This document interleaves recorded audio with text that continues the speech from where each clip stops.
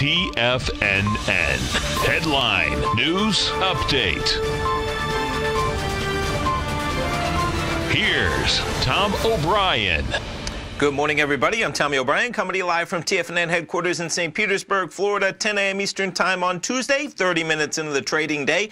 And we got markets starting off to the positive side. NASDAQ up 28 points, trading at 8,004. We have the S&Ps up 6 points, trading at 2912. And the Dow up 66 points, trading at 26,450.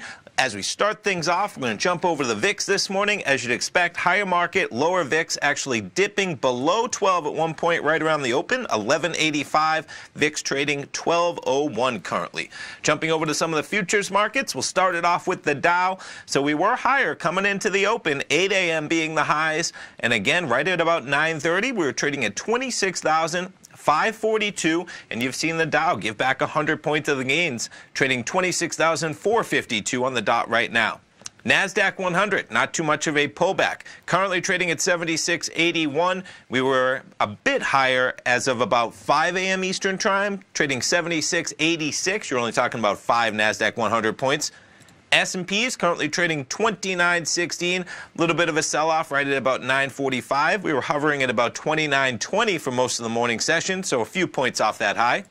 Gold contract pulling back, quite a pullback indeed. Under 12.80, you have gold trading at 12.7868.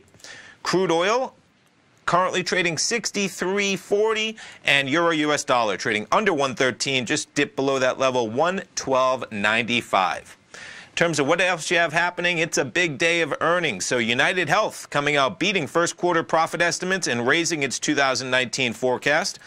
Johnson & Johnson first quarter earnings. So compared to a year ago, quite a drop in their earnings. We'll get down to that number. Where are we? So first quarter net income, $3.75 billion, or $1.39 a share for Johnson & Johnson. That's down from $4.37 billion. A lot of that having to do with huge legal costs going on for that company. But nonetheless, it's all about expectations. Jumping over the chart, Johnson & Johnson so far today up 2.5%. Quite a number. United Health up about 0.33%. We also have Bank of America earnings as they're down a bit, jumping over that chart.